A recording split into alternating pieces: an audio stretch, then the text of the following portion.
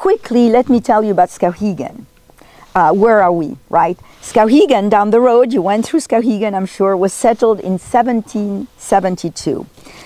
Interestingly, when Benedict Arnold made his march to Quebec, that was in 75, the trail beyond Skowhegan, so that tells you how we are kind of in the frontier, was mapped by Native American guides. Solon, this area was settled by veterans from the Revolutionary War. So they were given plots of land. That happened in 1782. They were from Massachusetts, of course. Why do I say of course? Because there was no Maine. Well, we were here. This is the interesting, right, but this was Massachusetts. This is the interesting thing about Colby. It was founded when it was still Massachusetts. It didn't happen for a few years. This area around the meeting house was deeded to a man from Boston, Thomas Spalding, who divided what, as you know, was known in those days as a plantation into 160-acre plots. If you purchased Mildred Cummings's book, although I think we've been talking about maybe digitizing it and putting it on the website, which would be a good service to the world, but Mildred Cummings, or Millie Cummings, has a few really interesting lines on the settling process, which I was really interested to find out took 4 years. Because first, you would choose where you want to settle. And of course, since it wasn't farmland, it was wooded. So the first thing you would do is chop the trees, but you can't build with those trees. You have to let them dry. So hence, you know, the lengthy process before you could actually build your house and really live on the spot you would, you know, be allowed to take care of. Okay, Solon established a first Congregational Church of Christ. That was in 1806. Okay, we've made it to the 19th century. Then there was a church in Solon Village that was built in 37, and then this one. Okay, we're getting closer. This one was built in 1842. Quick look at the building. Yeah, it's your average, basic, gorgeous nevertheless, but pretty basic New England meeting house.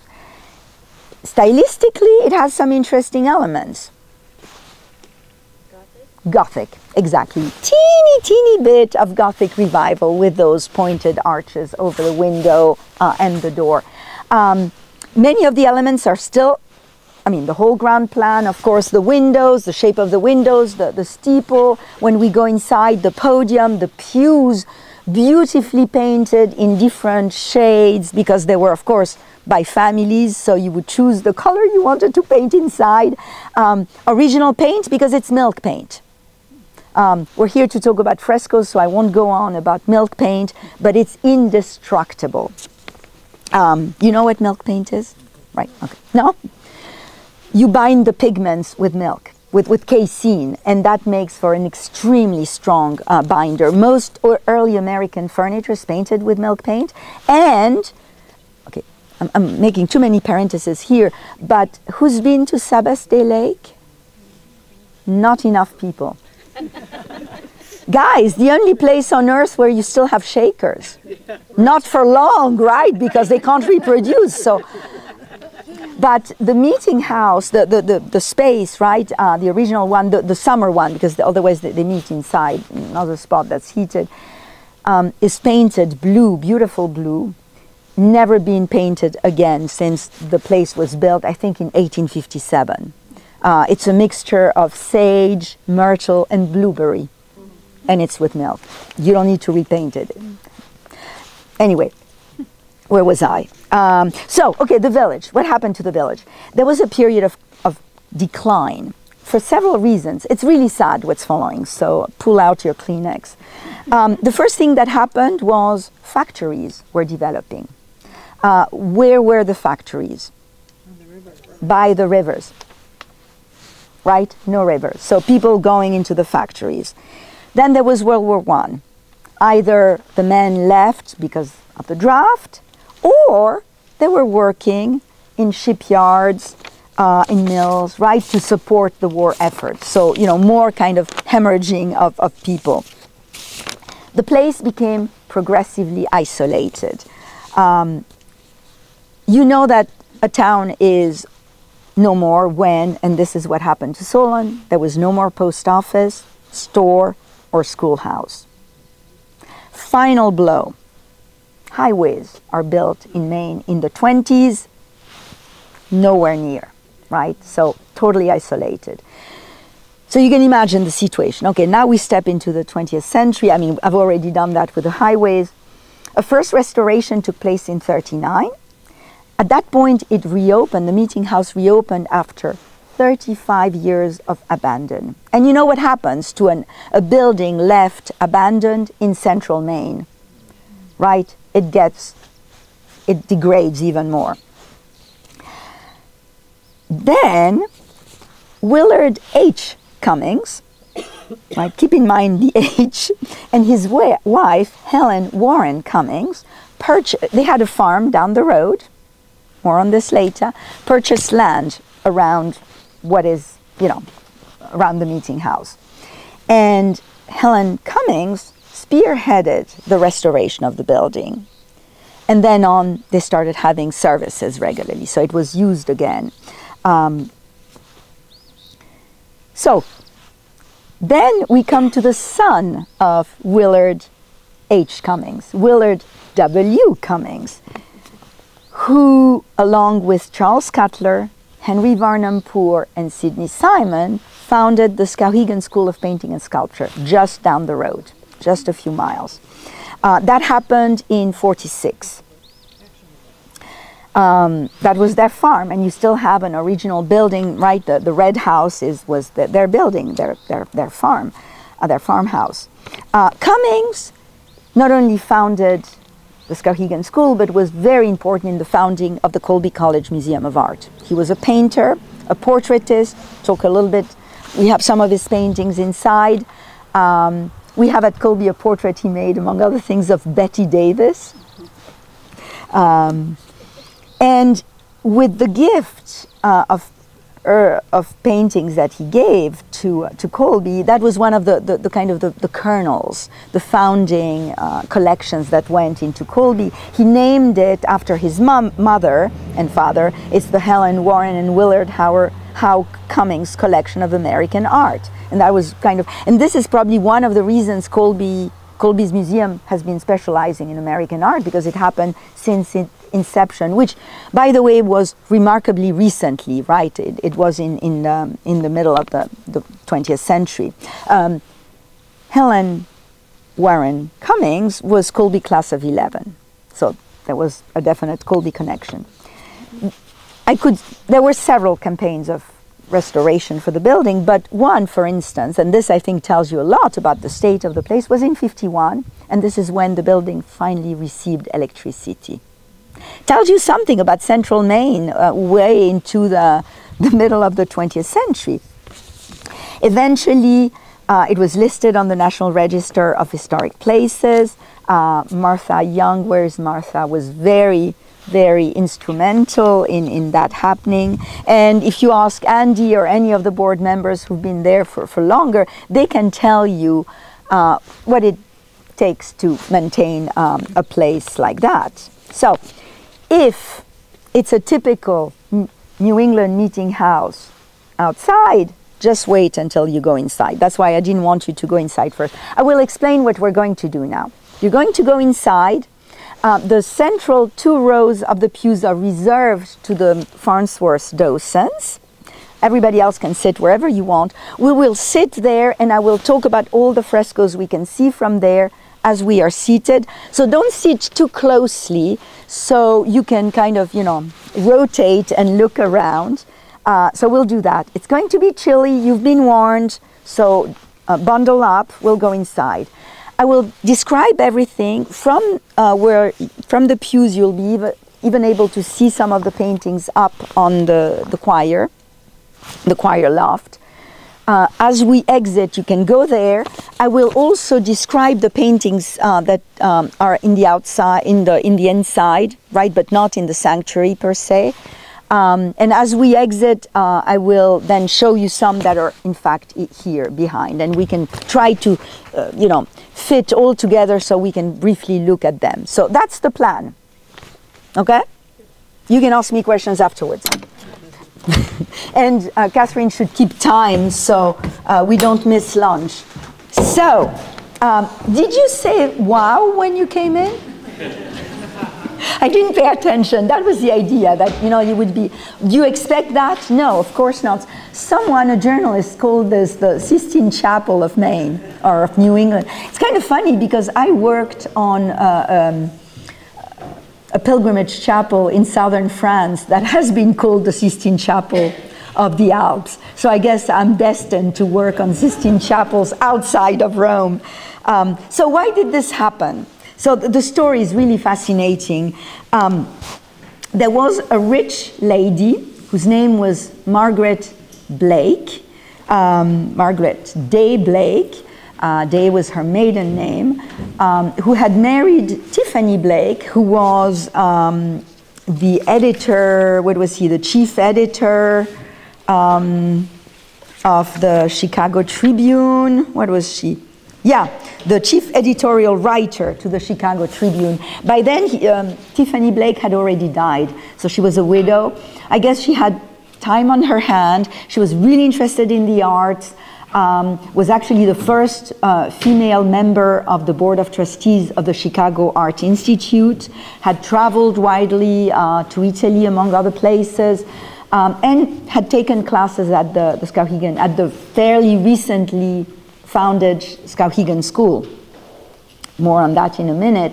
And she decided when, of course, the Cummings being, having land around the meeting house, being very involved in the restoration of the meeting house, would show it. So she became aware of this place and decided that it should be painted in fresco. Why fresco?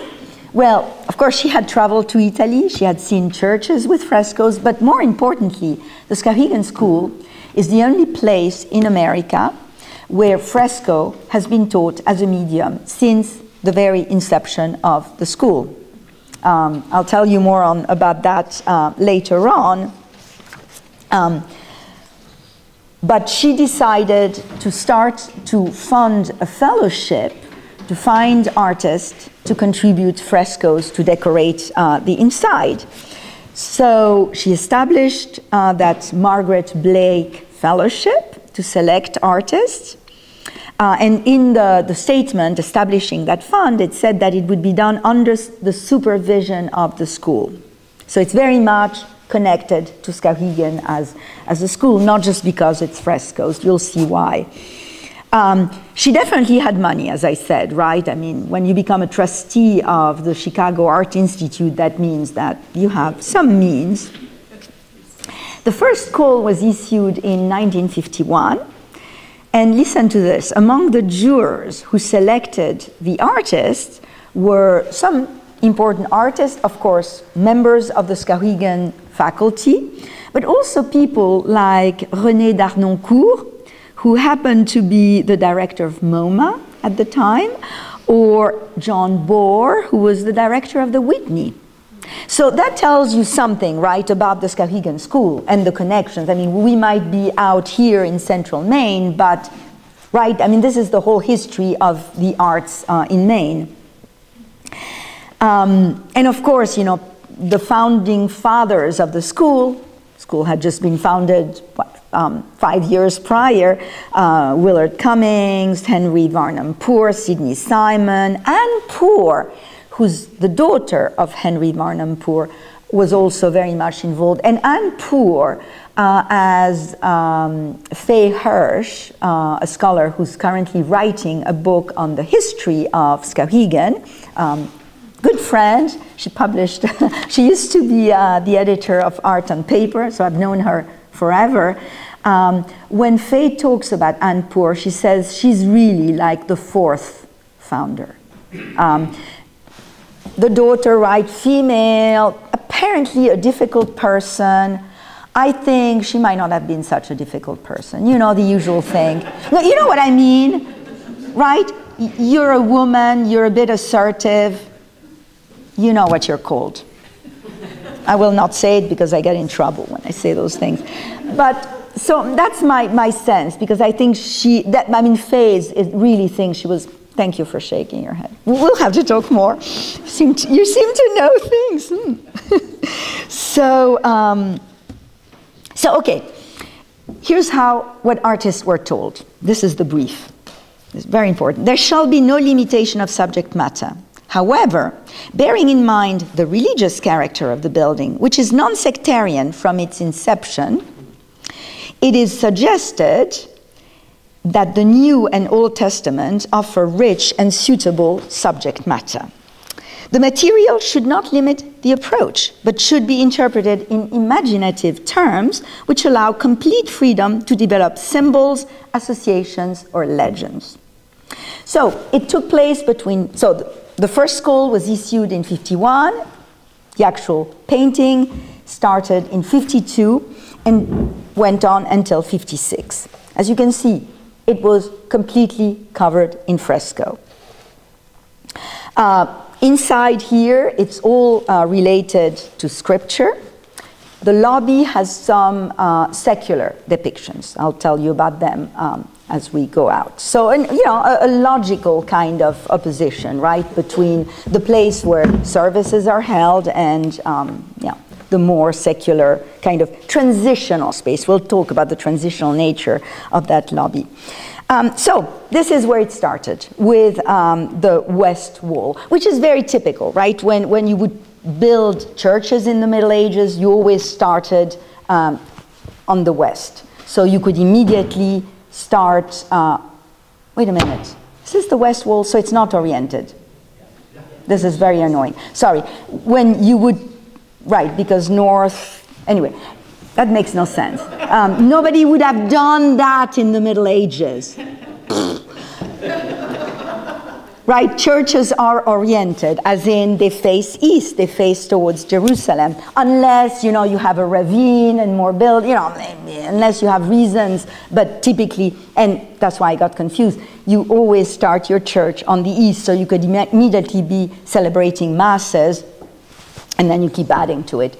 So, but still, this was not oriented. I know we're not in Europe. I know we're not in a Catholic church. So anyway, this started there. Makes sense, because this is the focal point. So the first time the Margaret Blake Fellowship was awarded, it was to William King. King was born in 1925, so he was 27 years old when he was 26 or 27. I didn't check exactly when his birthday was, but you get the idea. He eventually became famous as a sculptor. An interesting gossipy tidbit, he was the first husband of Lois Dodd. We have at Colby an amazing sculpture, which is a portrait of Lois by William King. Who's met Lois Dodd? Who's the most delightful human being, who deserves more recognition? Let's not go there. Why, and why others who are similar? I shouldn't be saying those things if I'm going to be recorded, so I will not. Can we also cut things, John, after? Oh, good, we can do some montage. Okay. I'm thinking of other artists of her generation who've had more recognition and who have, anyway, you know whom I'm thinking about. So we have a cutout. So those of you who've met Lois, she has the best nose on earth. If you haven't paid attention to her nose, check out her nose. And I'm saying that because the cutout William King did that we have captures that profile to a T. So he really became a sculptor. So this is an interesting issue, right? These are young artists, and they might not have become fresco artists. In fact, he completely switched media. The decision was made on the basis of sketches, so people entering the competition had to suggest, had to show what they were planning on doing. He was selected. The jury was composed of René Darnoncourt, the director of MoMA, two artists, Jack Levine and Franklin Watkins, and members of the permanent faculty of Skowhegan. this is interesting what happened with this wall, which as you can see is a pretty big expanse. He was assisted by 2 artists, by Philip Bornath, who is the artist who contributed the pen and ink drawings that went to illustrate this book, and at Colby, that came with the archives. We have the original drawings. In fact, we have a few more than, you know, the ones that were finally included in the book. And then another artist, Micheline Beaumont, also collaborated. And interestingly, after that, it was decided that from then on, there would be only 1 artist. Maybe, you know, receiving some help, some technical help, but obviously this didn't work too well. So they changed after that. So, what do we have? Okay, so these are all, we start at the beginning. It's of course the Old Testament. We start with the creation, which interestingly is not exactly, it's an unusual scene for, you know, to kind of encapsulate the very beginning of the book of Genesis. We see the creation of the sun, but also of the moon. And this is interesting. We didn't really realize the moon was there until Carter, the student who worked on this section. So what you will find on the website, when the website goes live, is each of the students in the class, there were 12 students, chose a section of the meeting house, of the frescoes, and then produced also a biography on the artist and an analysis of that section. So we had an archival photo of Bill King painting his fresco, and he was in fact on a scaffolding about this high, painting this section, and the moon was much more clear in that black and white photo, unfinished fresco. So that's when the student was like, oh, this is what's happening, sun and moon. So we start with that. Then here we have the flood. Now, what you will see happening in all the spaces is the artist not only producing very interesting kind of interpretations of scripture. When students worked on their sections, they also had to look at what we art historians call the iconography, right? How the scene is represented in art. And that allowed them to assess how, whether they were following the established tradition or just inventing something, right? And so what happened here as well, not only they were thinking about what's themes to choose, how to represent them, but make sense of the space, use the space to, you know, place those scenes. And so you'll see how artists take advantage of the rather large windows, right, that are really interrupting those walls. So what the student who worked on this section noticed is, yes, you have the flood with you know, the rain falling down, but look how, he said it's interesting because the window is right there, so on days when it's raining outside, it almost continues what you see painting.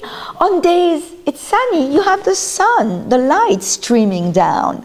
Right, so it kind of works very nicely with the actual architectural elements. So, okay, the flood.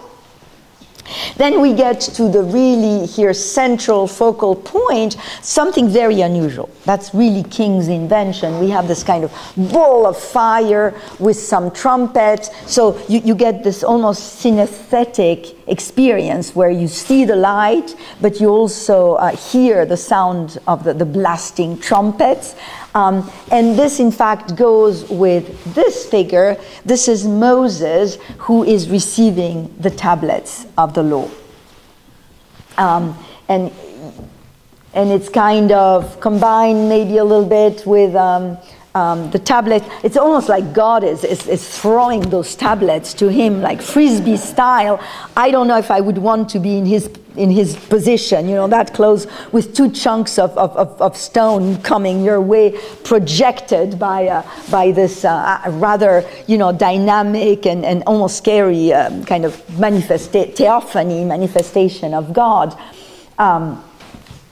If you come closer later on, and we'll talk about that with another scene later on, you might notice that he has horns. Or almost, it could look like little, you know, cat's ears you know, the way kids wear. If you could avoid reclining against a fresco, please. I made an announcement before you showed up. Anybody knows why Moses in art is represented with horns? For instance, in a famous sculpture by Michelangelo, he's got really clear horns. It's a mistranslation from the Bible. In the Bible, when he comes down after having received the tablets of the law, it's described that as rays of light, and the word for rays was misunderstood, and so from then on he's represented with horns. And it kind of, nobody said, wait a minute, the translation is wrong. The idea caught up because it gives him a certain kind of sense of power, right, to see this figure with horns. Then we get the plagues of Egypt. Also notice the parallel, right? The flood streaming down, the plagues of Egypt also coming down, kind of like rain, if you will. Here you get the golden calf, right? With people adoring it at the bottom. And then things are looking up. We see the parting of the Red Sea. Interestingly, when Carter analyzed the iconography, it's a very positive rendition of the scene. You only see the Israelites being spared thanks to the parting of the sea. You don't see anybody being, killed by drowning. And then finally, this is really about kind of the end of the life of Moses. There he is again with his horns, but turning his back to you, looking in the distance. It's the end of his life. He's looking towards the promised land. The scene can also be referred to the death of Moses. By the way, in all these traditional scenes, I can't stress that enough. If you look at art all the way to the 18th century at least, there's no titles. People didn't put titles to their works. The idea of assigning titles to works starts, that's why I chose the 18th century as starting point, with, for instance, those exhibition institutions known as the Salon. And you guys know the expression Salon style hanging, right? Why was that? Because the Salon was packed with paintings, right? And that's why people would paint huge things, because you would be sure to be noticed. No, seriously. If you've ever read Zola's L'œuvre, the work, they talk about those big works as grandes machines, great machines. And you would have a checklist. So imagine a checklist identifying works that are in an exhibition space that is completely covered with art. That's when you need a title. And so that started, and I tell my students all the time, even a work that is untitled, right? When you see the label and it says untitled, that's a choice of the artist. So even untitled is a title, if you see what I mean. So that's why when I'm referring to scenes, they can be referred in different ways because it's the scene, it's not really the title itself. Here's what Bill King said about his wall, if you will. I hoped, so for his paintings, to have a lot of repose and serenity in spite of the subject matter. So each of these artists really projected what they saw, how they thought about those scenes, of course chose the scenes in function of that. So let's move to the south wall. And this is interesting. This wall is one of the rare spaces in the church, in the meeting house, sorry. You'll see why I made this slip, where we have scenes from the New Testament.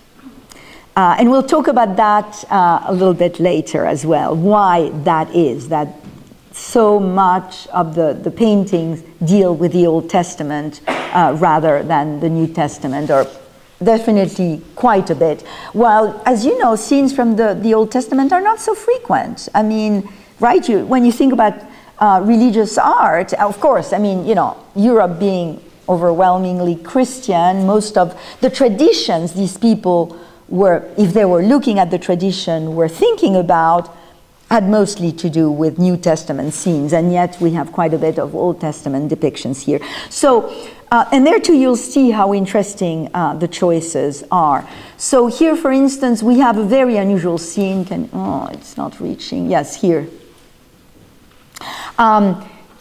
Taking advantage of that space above the window, it's people preparing the Last Supper. And indeed, we get the Last Supper down here in an abbreviated format, because how many people were present at the Last Supper?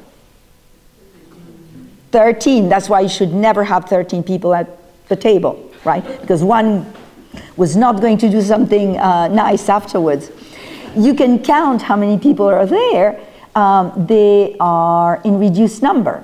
I'm doing this with trepidation. So we have Christ. Am I losing this? Oh God, I think, oh, there we go. This might be too far. Okay, Christ.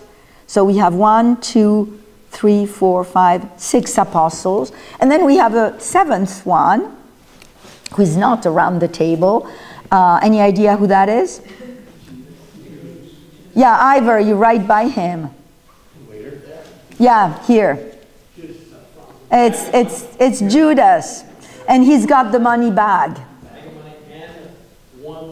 And 1 coin, in case you didn't make, you know, if you thought that bag contains, I don't know, candy, just making it clear. I mean, it makes no sense. He's got his money before. I mean, we have actually in Christian art scenes where they're counting the coins to make sure he gets all 30 silver coins. But anyway, and notice, he's facing us. He's about to exit the scene, right? Guys, I could spend an hour telling you about the iconography of that scene. If you're interested, this is going to sound awful. Read my book. Because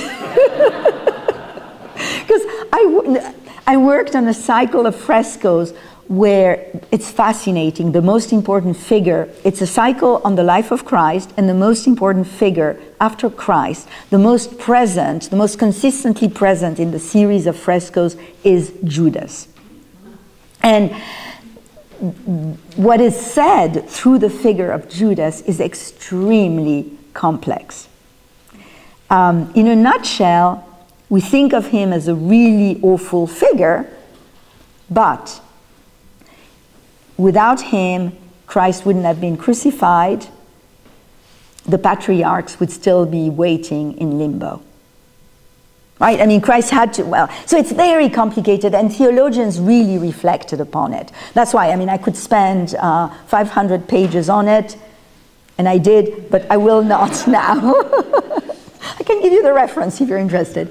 So then let's move on. We continue with the life of Christ. Well, actually, it's over.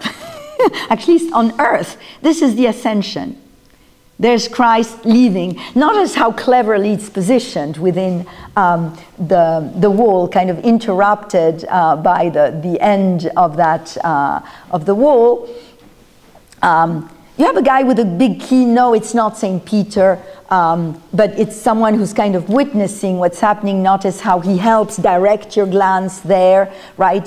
He kind of ties a little bit the two. Here we have, by the way, something very unusual going on. This is a complete invention of the artist, a very kind of abstract motif. It's opening the gates of heaven, and what you have in the center is the monogram of Christ. The first 3 letters, Jesus, right? IHS, in what really looks very much like a host. A host in the Middle Ages would be actually made, you know, with waffle presses, literally, and they would have they could have a pattern imprinted on them. And as you know, of course, the Last Supper is when the Mass is what then gives birth to the Mass. Each time the Mass is celebrated, in a way, the Last Supper is commemorated, which is interesting because what was the Last Supper but a Seder, which itself is a commemorative kind of meal, right? We could, again, spend time there.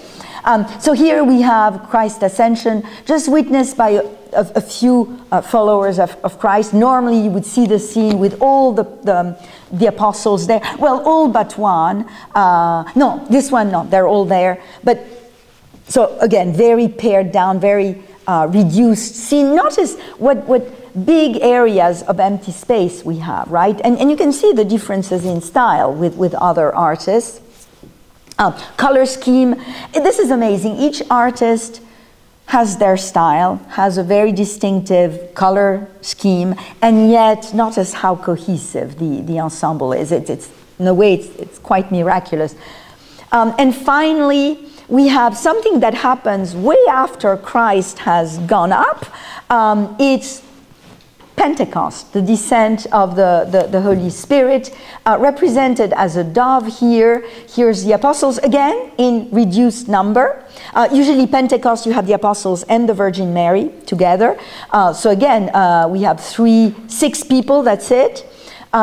Rays descending from the dove. But also notice that this is completely the innovation of Thomas Michelson, how we get a triangle that gets kind of designed, which, at least since the Baroque time, is the symbol for the Trinity. You see depictions of the Trinity with a triangular halo. So an allusion to the Trinity. And as a matter of fact, if you think about who makes up the Trinity, who are, to speak theological jargon, the hypostases, you have the Holy Spirit, the Father, and the Son, right, with a cross for Christ. So that's for Thomas Michelson. Oh yes, and as you know, in typical representations of the Pentecost, as they get, as the grace of God, as the Holy Spirit descends upon the apostles, they're usually represented with tongues of fire kind of on their heads, and that's exactly what we get here. So in a way, well, this is very unusual. There's something really missing here. If you think about, okay, you're going to paint a wall on the history, on the story of Christ. What do you think you would have no matter what? The crucifixion, missing, right? So Michelson made very specific choices, and what he really focused on is the relationship between Christ and the apostles. Right? So you can see how each of these artists interpreted Holy Scripture, Holy History, and the scenes they chose with an agenda, right? A very personal agenda. Let's turn to the north wall. First, interesting thing, this was painted by an artist whose name was Alfred Blaustein. He was 29 years old then, and he was invited. He didn't enter the competition. Mrs. Blake and the Skowhegan faculty invited him to participate. Quick question to you guys. When I say his name is Alfred Blaustein, given the setting here, any comment? Well, that's a giveaway, isn't it? Yeah, he was Jewish. And we'll meet other Jewish artists shortly. So I won't tell you more about that now. I want you to think about it. I want you to think about the potential paradox to have a Jewish artist, and he wasn't converted, don't go imagine things, just a good Jewish artist contributing an ensemble of paintings for a Christian place of worship. So here we go back to the Old Testament. We go back to a little later, after actually it follows nicely this, because these are scenes that come from the book of Exodus. We start with the story of Job, where we see God sending all kind of calamities to poor Job, who is represented here, crippled. He had sores on his body. He is mocked by the so-called 3 foolish men. And you can see that Blaustein's style fits well this kind of choice of scenes, right? You can really call his style quite expressionistic. Notice how angular the way he depicts shapes are, right? It's a little cubistic, right? It's a little cubist inspired, but it really conveys rather strong emotions. The color scheme is quite strange. You could say it's pastel, But if I wanted to be completely colloquial, I would say they're rather yucky pastel colors. Right, they're a little sickly. I mean, look at yeah, what is it? Is it Pepto-Bismol? Is that pink? Right? I mean, he is really very successful at conveying a sense of anguish, which is exactly what's going on here with, you know, Job having all those calamities happening, being mocked. Then things are changing a bit. Here we have two scenes that are kind of combined. We get the burning bush, and then also this other scene that appears in the book of Exodus, Aaron's rod, which is an interesting scene. It happens before Pharaoh.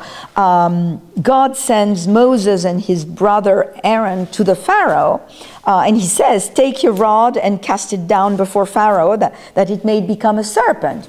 And it does. But then Pharaoh's sorcerers said, wait a minute, we can do that too. So they cast down their own rods. They also become serpents.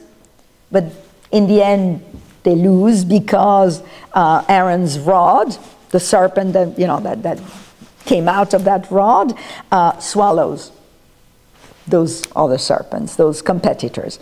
So that was in fact a warning from God that Pharaoh doesn't listen to, that Pharaoh ignores. And this is the reason for the plagues of Egypt. So, no, that looked like a nice, you know, very cheerful scene, you know. No, what follows is again something that in a way echoes what had happened to poor Job, right? Calamities, something that plagues people.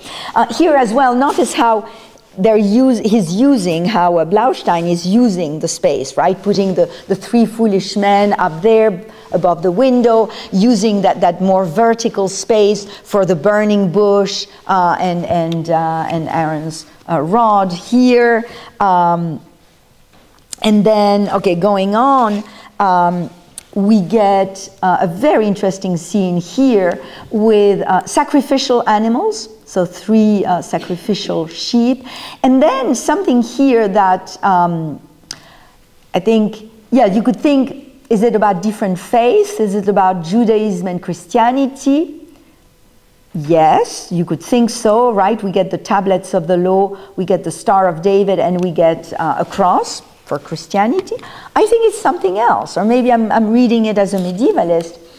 In medieval tradition, I mean in theological tradition, okay, who's been to the Sistine Chapel?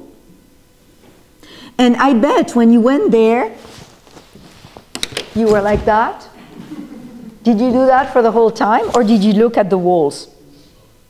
I hope you looked at the walls, because you know, there's people like Botticelli who painted some of the walls. Except, ask most of the people who are all like that, are you looking at the walls? They're not. The back wall, yes, it's Michelangelo as well, so, okay. But the program of the Sistine Chapel was structured according to what I'm going to tell you is symbolized by those 3 symbols.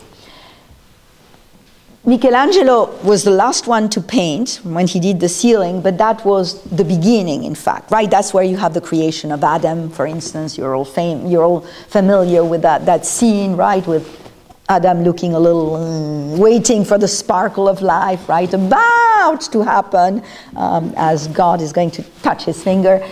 That is, as theologians would call it, ante legem. It's humanity before they received the law, before Moses received the law. And that could be symbolized by this, because then you have the tablets of the law, which ushers the next moment in history, if you will, which is referred to as sub lege, under the law. Right now, the Israelites are living under the law. And then eventually comes Christianity, which the theologians would refer to as sub gratia.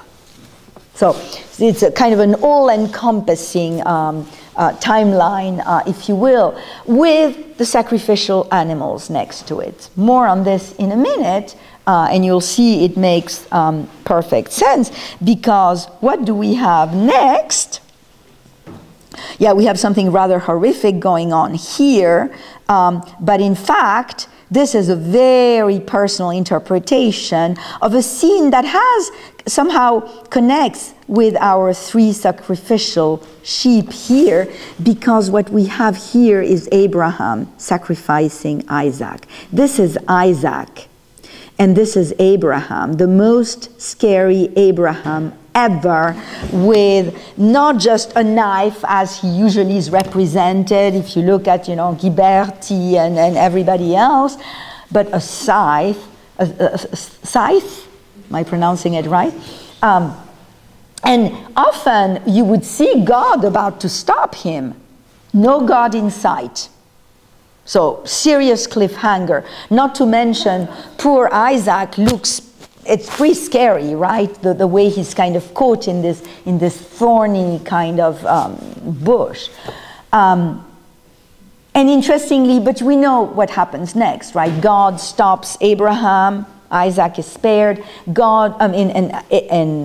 Abraham will replace what he was, the sacrifice he was planning to do with his son with a ram. So you can see how that creates an interesting echo or connection with those 3 sacrificial animals placed immediately above the window. Notice again the placement, how they're taking advantage of the space, how Abraham seems to be coming out of the choir loft, kind of descending upon Isaac, how your eye is guided down again, right? In a way, bringing you back into the composition of that wall. Okay. Here's what, final point, here's what Blaustein said about his contribution. Eventually, I became interested in what constitutes faith, how that faith is expressed, and why faith is maintained. Right? A whole set of very, very challenging moments in the history. He also said that, throughout the wall he was trying to express the timelessness of the questions of faith and sacrifice. I will not let you go out without talking more about Ben Shon. You'll see why. So what we have, the scene he chose to depict, it's just one scene, right? Yes and no, you'll see why. It's Christ teaching to the multitude by the Sea of Galilee. It's in Mark chapter 4, just 2 verses, 1 to 3. And as he's preaching, he's telling the parable of the sower. And if you look at the very top here, you have someone sowing, right? Sowing seeds. So, you can go read Mark, you can go read the website if you want the details of what's happening, but that's not the main thing. It's how he's representing that, right? Christ preaching. Because of the style, it's hard to pick up Christ, but there he is, right? Gesturing to the multitude. And this is, of course, the Sea of Galilee, with, in the background, what he's talking about, the parable of the sower. What do you notice about Christ?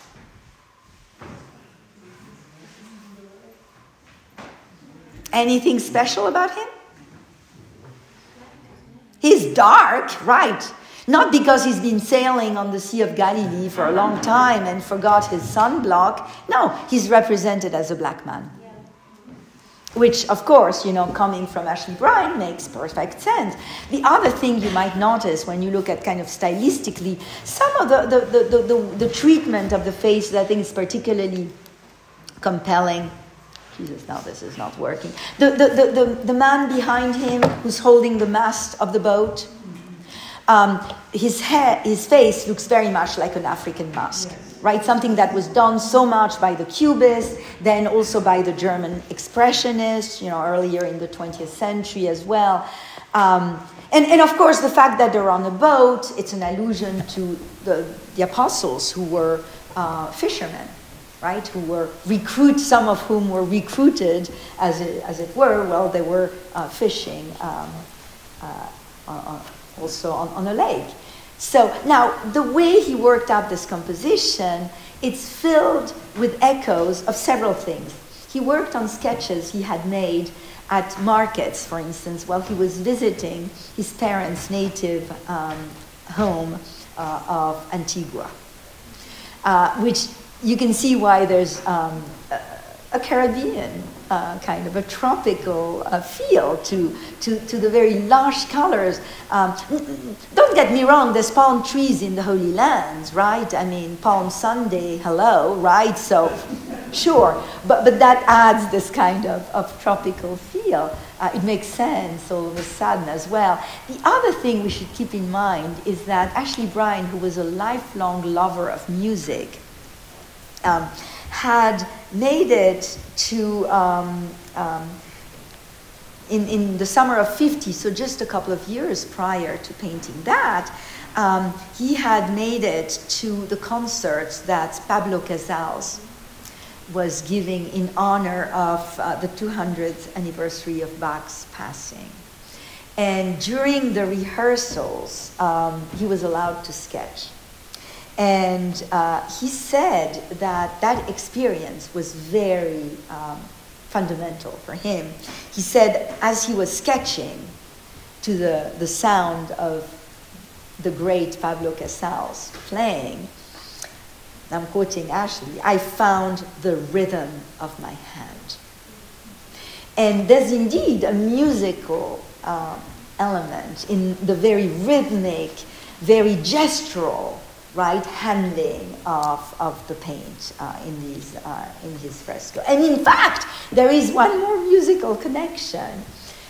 Before you go out, peek just where Martha is. If Martha looks down to that corner, that signals where you should look. There's an inscription, and that inscription reads, Soli Deo Gloria.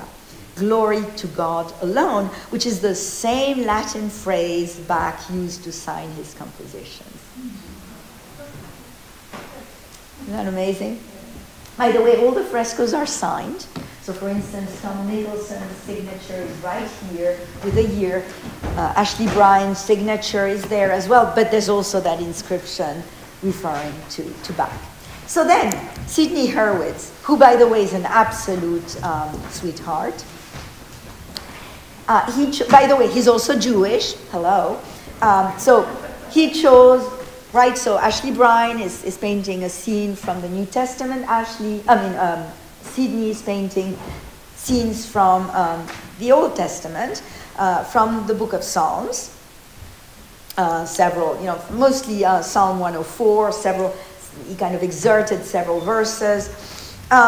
He said those verses altogether deal with creatures inhabiting the earth. And that's also his words, epitomize this dependence of both God and man and animals on an order in nature.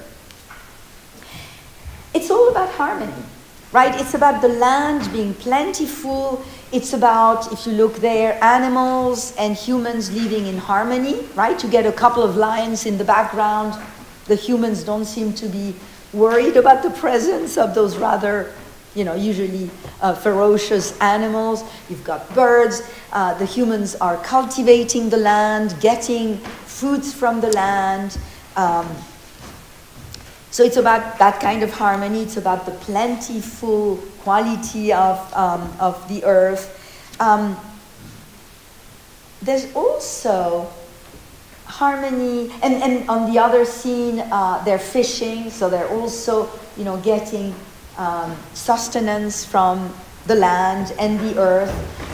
Of course, seeing those figures on a boat might remind you of the apostles. It really very much resembles scenes of the apostles in their boat as Christ, kind of the so-called vocation of the apostles scene when they're invited by Christ to join, his followers. And notice how cleverly, taking Ashley's composition, on the land side of his composition, Hurwitz depicted the land. On the Sea of Galilee side of the composition, Hurwitz painted a body of water. So there's also harmony between the two bodies of work. And here's what the student who worked on Hurwitz, what that student concluded. The student noticed also that you had windows right next to Hurwitz's frescoes. And they said the window right next to Hurwitz's frescoes illuminates the scenes, adding to the fresco's message of harmony with nature, demonstrating how God permeates nature and the everyday, as well as how the outside world permeates the meeting house itself. Isn't that lovely? So, the ceiling. Okay. Interestingly, several things are fascinating. The artist's name is Edwin Brooks. We know he was born in 1929. We know he was African American. There's a long history of African Americans at Skowhegan. Skowhegan was very inclusive already, but unfortunately that's all we know about him. He kind of vanishes. We couldn't find any further information, whether he's still alive, whether he continued doing art or not. What we know is that he received the fellowship. This time the jurors were John Bohr, the director of the Whitney, Ben Shawn, and other members of the Skowhegan School. But interestingly, Brooks was the only artist who had no previous connection to the school, which doesn't help documenting him as well, because there's good, archives for the people who studied there or taught there, but he did not have any previous connection. He also painted that ceiling not on a wet preparation. It's not real fresco. It's painted as secco. For obvious reason, his expanse was enormous. And frankly, it's not fun to paint in fresco a ceiling. Read the sonnet that Michelangelo composed on the occasion of his experience painting the Sistine ceiling. He basically hated it. He says he's in physical pain. Mind you, even as secco, you're painting like that. He says he feels he's grown a goiter because, his neck is so taut. His back, of course, is painful as hell. He's getting all that paint that bedews his face. So he's not having a great time. Which allows me to quickly tell you about the medium. And Michelangelo is a good excuse to talk about that. As you know, the Sistine ceiling had to be restored.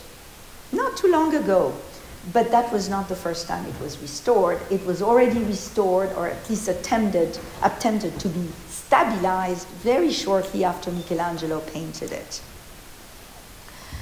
For instance, chunks were falling, so they put metal pins, like staples. Oh, and that was very early on, because over those staples, there was varnish that was placed. And that varnish originally was transparent, was translucent. We know it was translucent at first, because you know what happened? I did that when I varnished my floors at my house that I painted. And as it aged, I could see the areas that were missed. And guess what? When you see the creation of Eve, in the old photos, there's a triangle placed here of varnish that had missed, that had not been applied. So obviously, they would have wanted to be, consistent. The varnish eventually darkened because of the smoke of candles, and eventually, down the road, much later, pollution. So it was never meant to be that yellow juice it ended up becoming. They placed the varnish, which was made with animal glue. It was a kind of a glue, really, to further kind of stick everything together, because the whole thing was falling apart. Why was it falling apart? And why was it falling apart so soon? Because, in a nutshell, Michelangelo had no idea what he was doing. He had not been trained. He was not a painter, or vaguely. We have very few paintings by his hand. He was a sculptor. He was not even from Rome, and I bet you that even the materials were different in Rome. The water was probably different in Rome. So another example of a fresco that didn't last, that didn't fare well. Can you think of a really famous mural that it had to be restored and still today is in absolutely crappy condition? The Last Supper. Leonardo da Vinci's Last Supper. The problem with the Last Supper is that Leonardo did what you should never do with fresco painting. Barbara can tell you all about it. Fresco painting, I like to say, is just like baking. When you bake, you do not improvise. Because it's chemistry, right? You apply very precise measurement.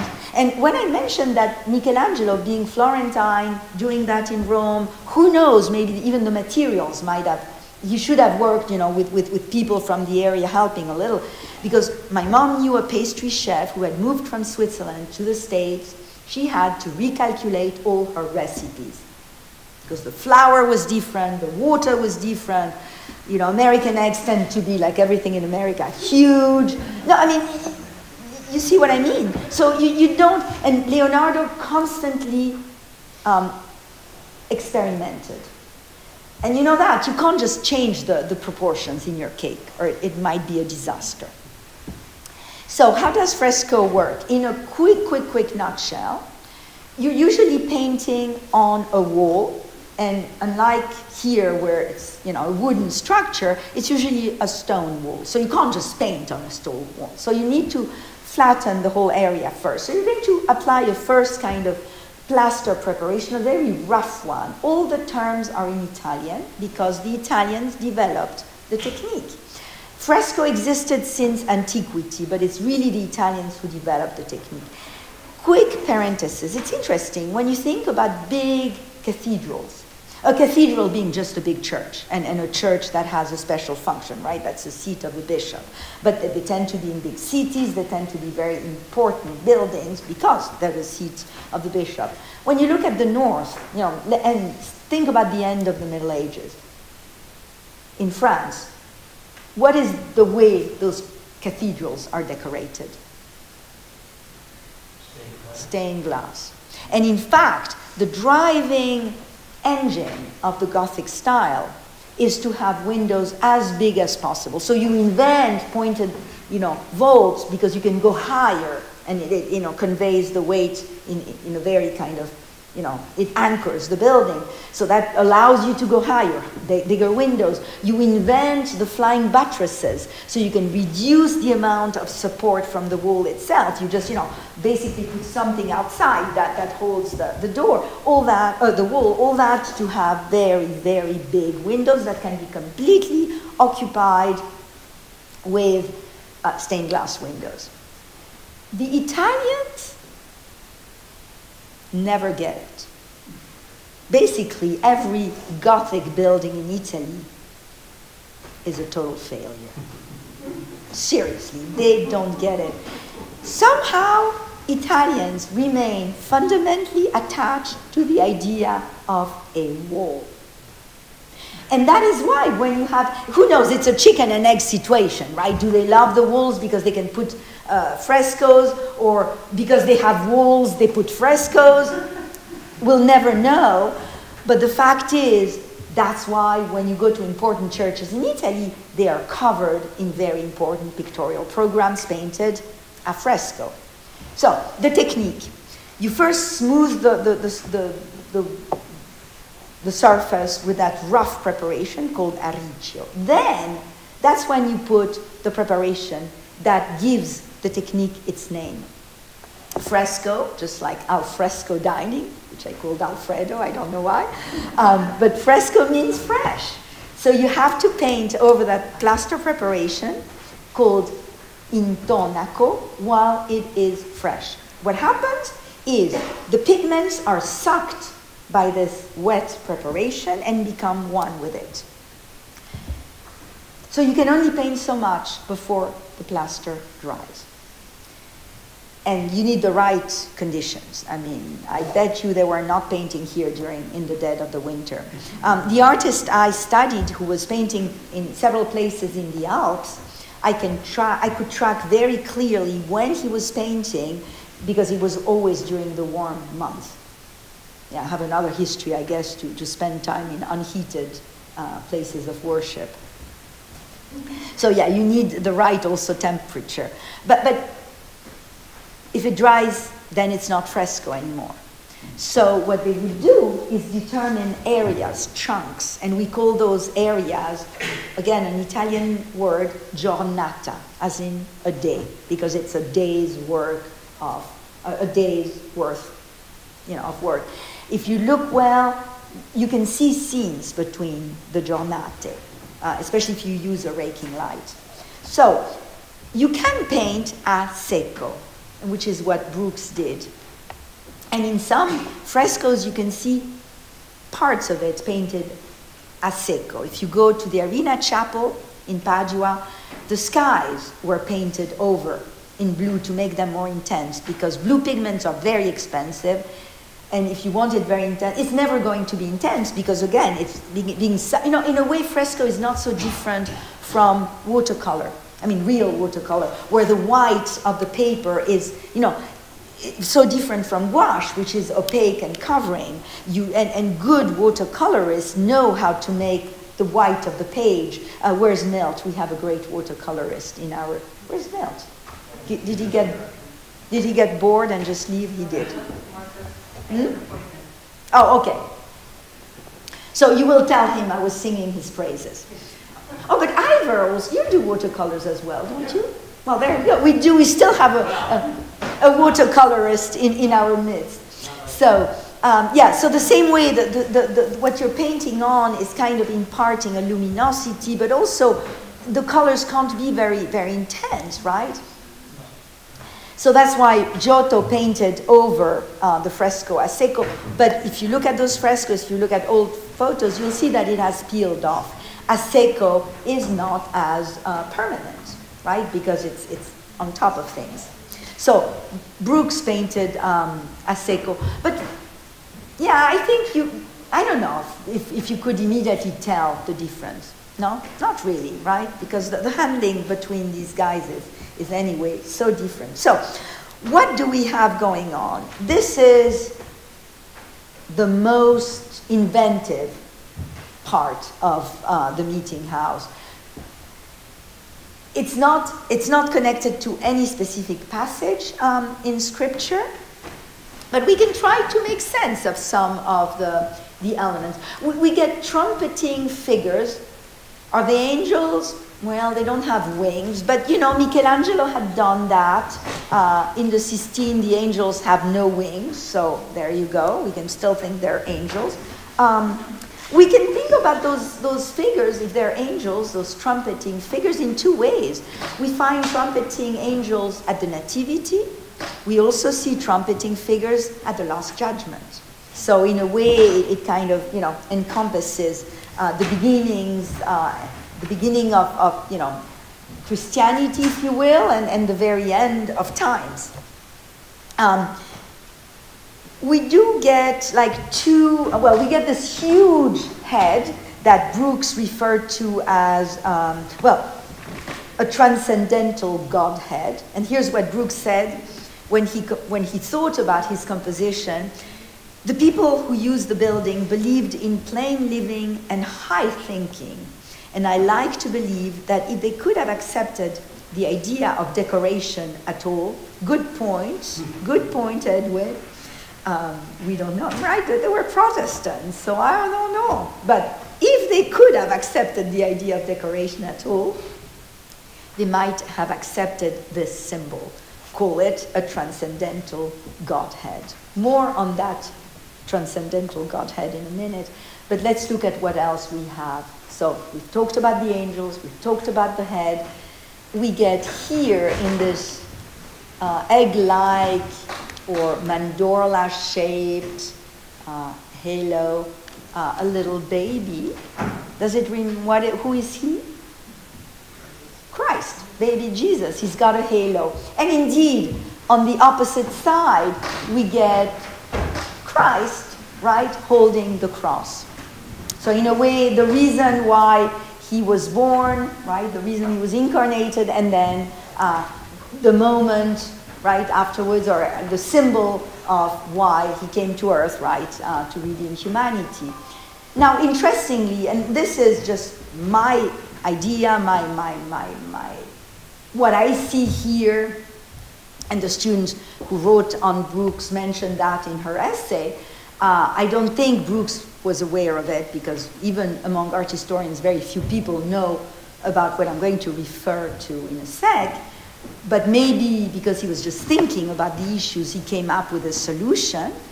This head looks suspiciously like what people in the Middle Ages came up with to represent, when they tried to represent something that is unfathomable, but still you would want to think about it, that is referred to as the beatific vision.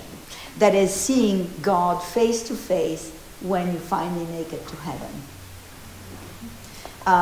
The depictions of the beatific vision tend to be a bit goofy, because you have people in heaven, and in the middle, this absolutely gigantic, a little goofy head. And it's almost like, really? I have to be a good girl all my life to then see that? I think I'll have fun and go with the fun people in hell. But you see his idea, the transcendental Godhead, right? Something you get to experience, and look at the location, right above the pulpit. So an absolutely fascinating ensemble and decoration. Turn again, I'll point to what we have in the loft. We get angels playing music by John Wallace. He was invited by Mrs. Blake and the professors at the school. The choice is an obvious one. I could give you lots of Renaissance examples of choir lofts where the choir would be, and often they would be decorated, usually on the balcony, kind of on the outside, with musician angels, because that's the place where you would put a choir. That's where you would play music. So a kind of a logical idea to place angels. Each of them, you can see, you could start spending time, you could spend some time looking at the different instruments they're playing. You get a kind of a full a concert up there. Wallace joked, actually he made a joke that a realist painter in the 19th century had not made as a joke, but said very seriously, I'm never going to paint an angel. I've never seen an angel, or show me an angel, I'll paint one. I think it's Courbet who said that.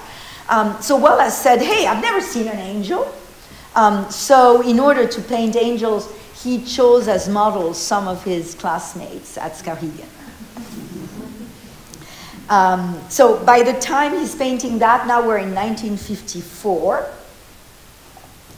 Brooks painted actually the ceiling the year after. This is from 55. If you look at how they're placed, it's a wonderful composition. It's both dynamic, it's both very harmonious, very balanced. We have an even number of angels on each side, 6 and 6, and yet it's not boring, it's not static.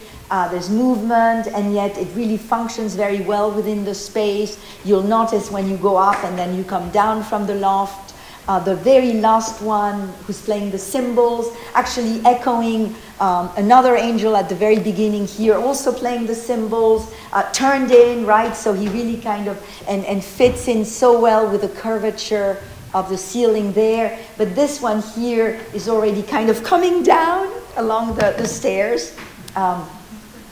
Beautiful harmony of color. He too has a very kind of gestural style. Let's not forget that as these painters are working here, right, in the 50s, what is the style? What is the kind of art that people are making in America at the time? It's abstract expressionism, right? It's about gestural application of paint. It's about mark making. And so many of them, in their different ways, in their personal styles, have that gestural quality. And definitely it's the case for Wallace. And then when we go up, but you can, I think you can kind of see it from here. I hope those who are closer to the wall can see it. We have two more panels by two different artists. It's the same student who studied both. Here we get by a woman who then spent her life in Chicago. At the time she was Judith Roth, then she became Judith Schumann, and she painted Noah's Ark. She was invited by the faculty. By now we're in 56, so we're completing the program at the time. And she said about her contribution, it's Noah's Ark. There too, a very personal rendition of it. Very stormy sea. Usually when you see depictions of Noah's Ark, you have the animals going into the ark, or the animals coming out of the ark. We don't see any animals. We don't see Noah. We just see the ark at sea. With a sign of hope, we have the bird that signaled that the waters were receding by bringing back a branch, right, from the earth. Interestingly, it's a dove who seems to be carrying an olive branch, right? So the traditional symbol of peace.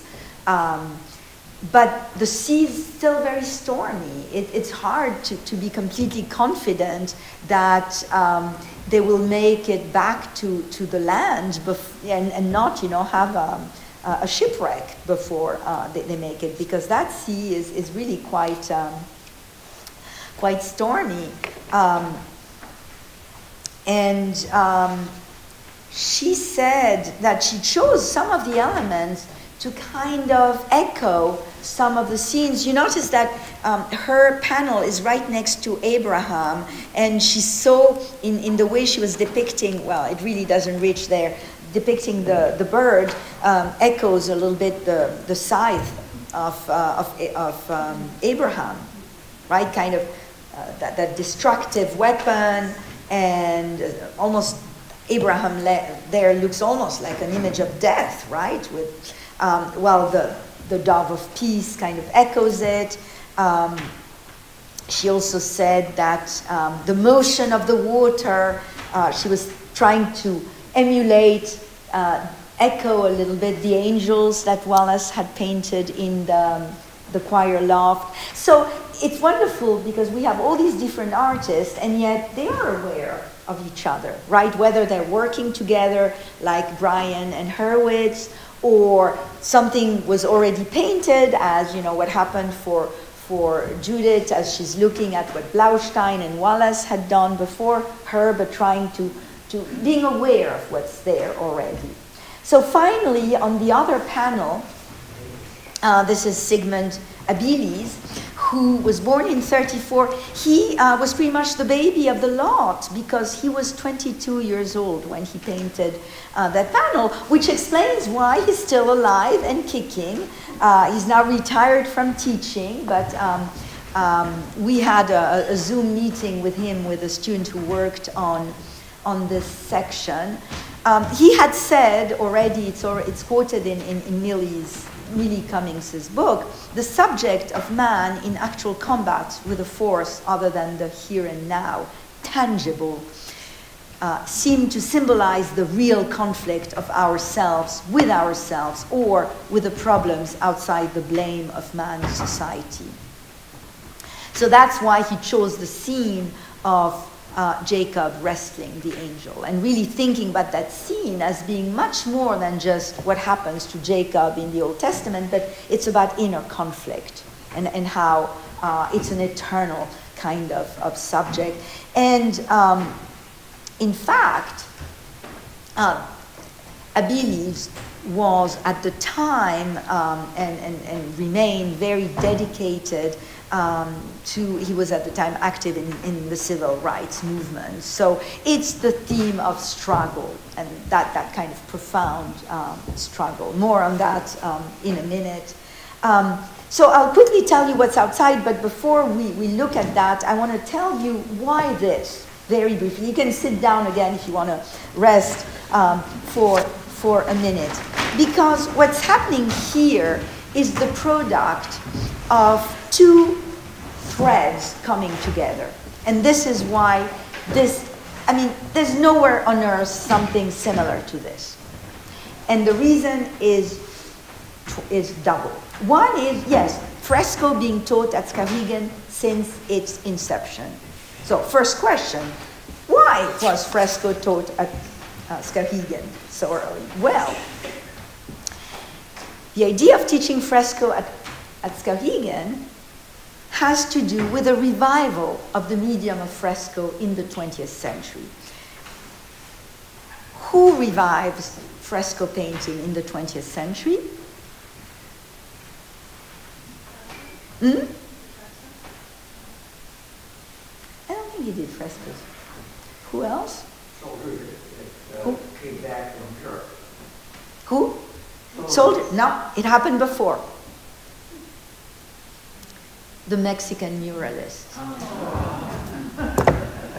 You'll be like my students, I didn't dare, I knew it. I was thinking it. You were obviously given your reaction.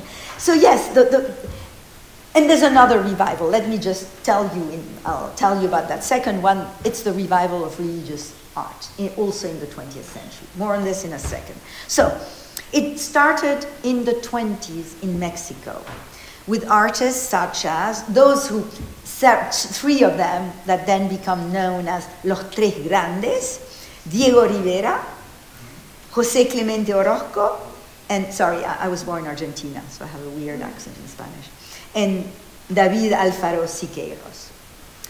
And they worked in that interwar period here in America. In fact, Henry Varnum Poor, one of the founders of the school, was among the artists who also painted a fresco outside, worked with Rivera. More on Rivera in a second, and the school. Just you wait. But Poor was a WPA artist, and he created frescoes in several US buildings, starting in the 30s. So he had really practiced it quite a bit. For instance, in 36, assisted by Anne Poor, he painted frescoes on the theme of the activities of justice for the DC headquarters of the Department of Justice. He also painted frescoes for Pennsylvania State College. In fact, it's fascinating, when he did that in 1940, it was stipulated that he should be painting them, allowing the public to come see him do it. He had, in order to accept to be aware of that and be willing to let public come and see him do it. Gets better, because it comes closer to us. Then Sean, who was, of course, not one of the founders, but very much associated with the school, was instrumental with Varnum Poor in establishing the fresco program. It's because Poor had done frescoes, right, with Anne, let's not forget Anne, and then Sean had also a past with fresco that they decided we shall teach fresco at Scavigen. How did Sean learn the medium? Well, he was the assistant. I love this part, you'll see why. He was the assistant to Diego Rivera when Rivera was painting the, unfortunately, infamous Man at the Crossroads fresco at Rockefeller Center, which unfortunately is no more, because in the fresco there was bingo. Did everybody hear? There was Lenin. Where it gets really delightful is Rivera had this assistant, Ben Sean, helping him. A young lady from Ohio who was working for a newspaper in Ohio was sent to cover this event. Rivera painting a fresco at Rockefeller Center. She fell in love with Ben Sean.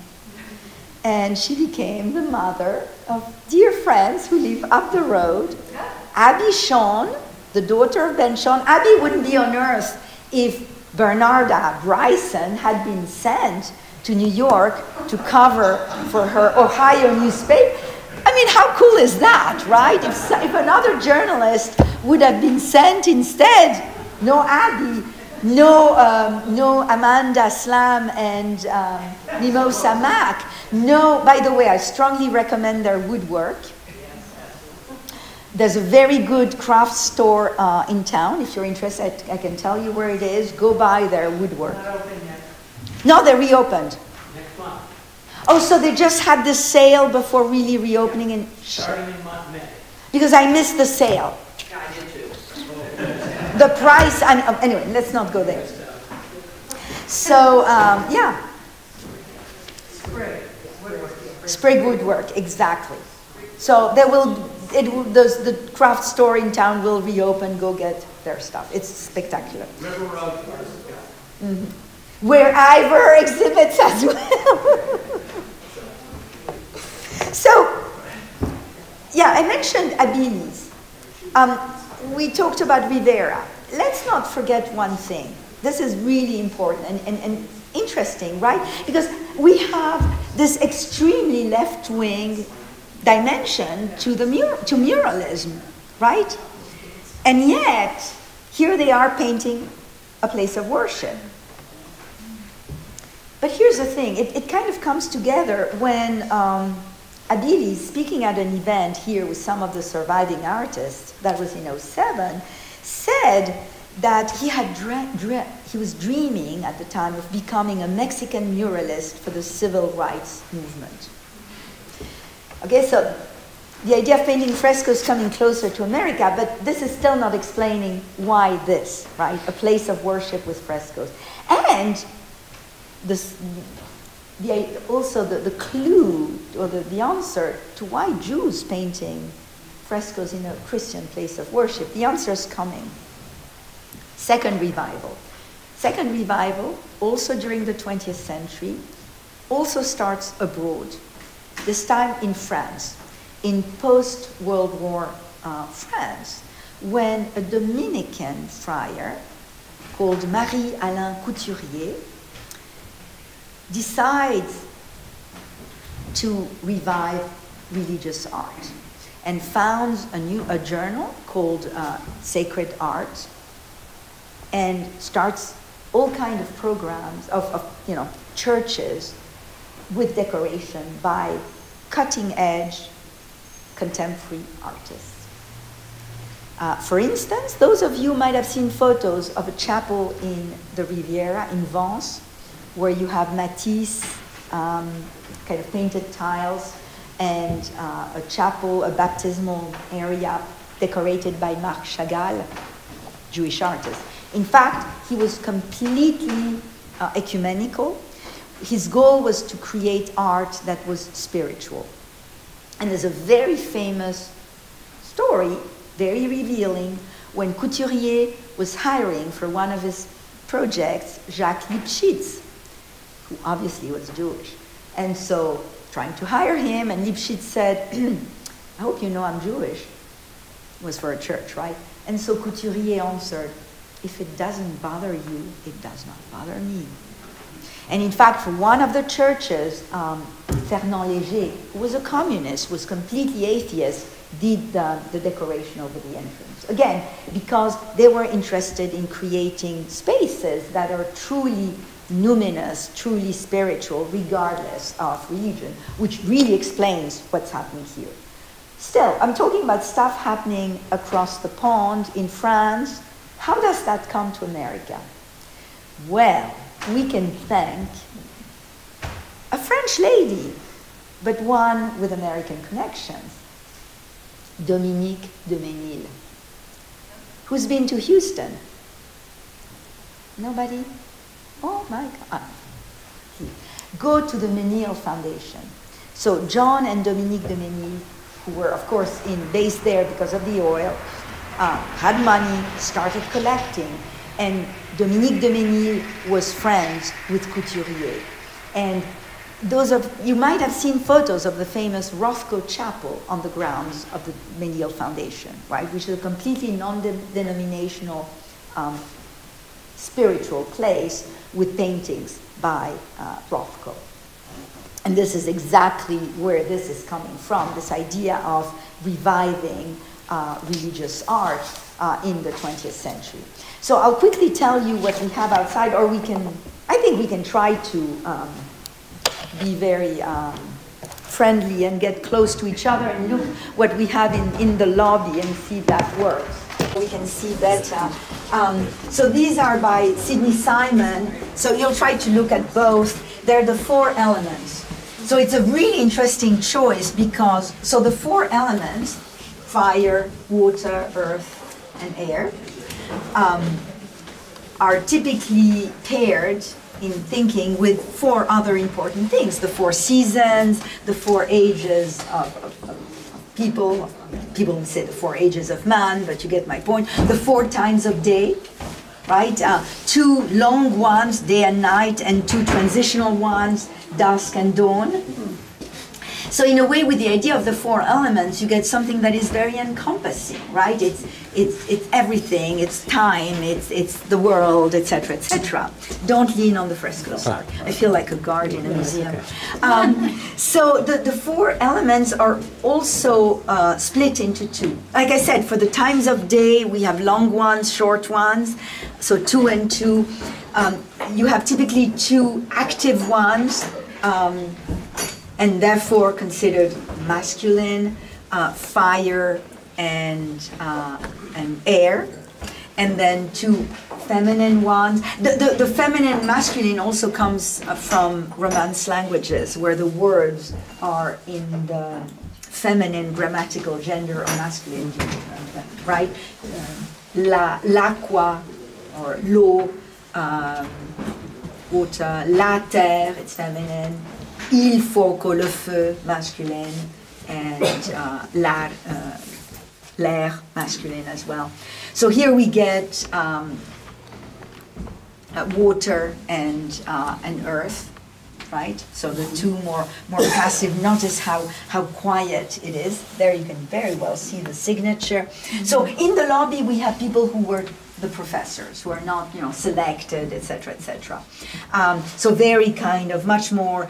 You could make another opposition, right? Extroverted, introverted, right? Notice how the body's kind of enclosed into itself. He's looking down, but we get dynamism in the water. Also, a color scheme that is a little bit toned down. And the opposite side, so he's really cleverly using those 2 areas. We get fire. Here's a Prometheus-like figure holding fire. And air. Air is difficult to represent, right? But so we get a very kind of turbulent, movemented sky that suggests a little bit this movement, especially since he's dealing with the 2 elements that are supposed to be the 2 active elements. And also a very different color scheme. So now, if you want to open the doors, that'll help looking at the other scenes. Maybe you can just turn and we can look at, this is by Willard Cummings. As I told you, now we can leave it open to get light. So yeah, this is Willard Cummings. And maybe you can look at it carefully afterwards. As I told you, he was very much famous as a portrait painter. And so he decided to paint this group portrait, which, in a way, with Sidney Simon's paintings, Simon's paintings that are all-encompassing, 4 elements that allude to kind of time in its kind of all-encompassing nature. This is the same thing, because these are real people, past and present. So we have, I can't remember the name, some of the reverends of the time, Reverend Pete, and by the way, carrying a model of the church, of the building itself, which you find in, I mentioned earlier on, the Arena Chapel painted by Giotto. You have the donor, Enrico Scroveni, who decided to give the church so he wouldn't go to hell, because his dad had gone to hell in the Divine Comedy for being a usurer. So all of a sudden, he thought, oh my God, maybe I should clean up my act. So he stopped being a usurer, didn't follow the family business, and gave this chapel dedicated to the Madonna of Charity. Makes sense. But you see him represented holding a model of the church, giving it to holy figures. In this case, building is being given to the community. That's really the idea. This is an image of community across time, because we have historical figures, contemporary figures. I think this is Mrs. Blake. This was the guy, what was his name? Something Laurier? I was going to say, you know Sean Thornton, who's the baker at Skowhegan? It looks just like him. Well, this is the sign that it's a good portrait. Yes. You know, when you think immediately of a real person. But this was a real person. I can't remember his first name. His last name was Laurier, and he was the groundskeeper. Who apparently, I think, was the guy who rebuilt the wall, I think. So anyway, you can recognize the older figures. He used images, for instance, daguerreotypes, documents to actually do real portraits of the people. So an image of community, past and present. It is flanked, it is framed by these friezes of flowers that were done by Anne Poor. It still annoys me a little bit that one of the rare women who contributed to the painting, and what does she get to do? Little slippers and flowers. Oh, flowers. But upstairs, the other woman had just a small. No, it's not. Space. Well, there was not much remaining by then. No, I know, but they could have hired a woman before. A little early. Absolutely. In the process. Yeah. Well, But and Poor did her own murals as well. yeah, that's right. She was. So the flowers she chose are all real plants. My student who worked on this identified every single plant, and the colors vary. So it's very much also kind of the four seasons there. And it's lovely because it really ties the inside and the outside, right? Bringing it inside. And everybody's leaving, but there's are we really running late or? Yeah, the restaurant. She's going to call the restaurant. You should have told me. It's one. So you. Yeah, I know. That's the last one. So this is Henry Harlan Poor, and this is hysterical because it's definitely not religious. Although when asked, he said, "Oh, this is the Lord appearing to old Kincaid." And Kincaid was actually the guy who owned his farm near Lake Wessaronsett. The student who worked on, and I was really worried because this is not an easy fresco to work on. I mean, what do you say about that? First of all, I mean, he had talked about the sky, or in Mildred Cummings' book, she talks about the mackerel sky, which is a sky we observe in Maine in the summer. Yeah. It is true, it exists. So, it's the farm. We haven't been able to be told where it was. I'm dying to try to find it, see if the building is still there. So it is a real place, a real building.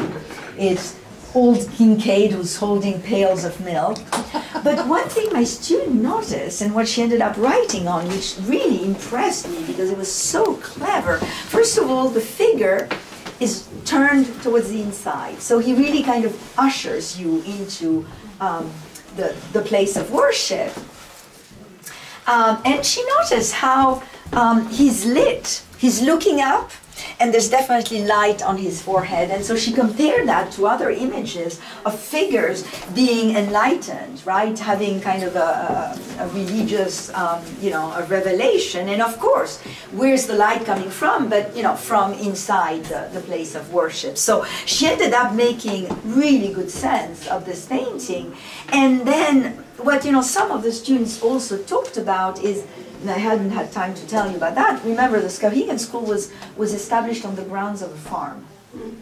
And when you go there still today, you see the studios, they're open to the elements. They leave, it's in the summer, they leave the doors open. Nature is constantly a presence. So even though back in the days when it was first created, sure, plein air painting was very much part of the curriculum. I doubt most of the artists who go to Skowhegan today are doing plein air painting. I don't think they're out with their watercolors right now. They're probably doing, brainy kind of conceptual art or whatever. Still, the presence of nature is part of the ethos of Skowhegan. The idea to have an art school on the grounds of, a main farm with lots of acres and a lake makes sense. For many people who have never left the city to come to a farm. Yeah. Yeah. Good luck. Well, the same thing happens at Colby. Right. You know, we have city kids who want to get the hell out of there because, oh my God, I mean, it's one of my students who ended up loving it, she said, but there's no mall nearby. There's no what? Mall. Anyway, that's about it. I think we should go. All right, well,